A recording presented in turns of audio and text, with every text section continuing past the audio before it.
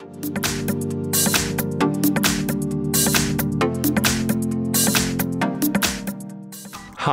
in front of me I have Amazfit GTS 2 Mini, and I'm gonna show you how to customize the button shortcut on this device.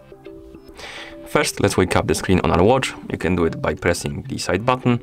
And now I'm gonna show you how to use the button shortcut on your watch. So once you wake up the screen, you can press and hold the side button to use the shortcut. And as you can see, it brought us to the workout app. And we can customize this. We can set something else for the shortcut.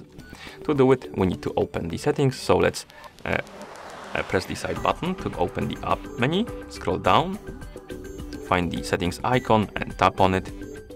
In settings, let's scroll down, find the option called preference and tap on it.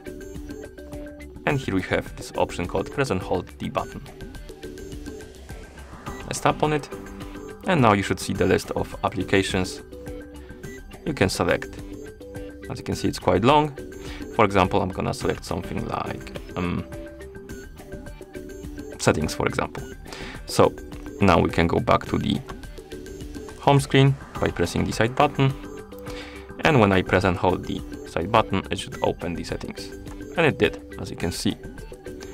And that's how you customize the button shortcut on this device. Thank you for watching. If you found this video helpful, please consider subscribing to our channel and leaving the like on the video.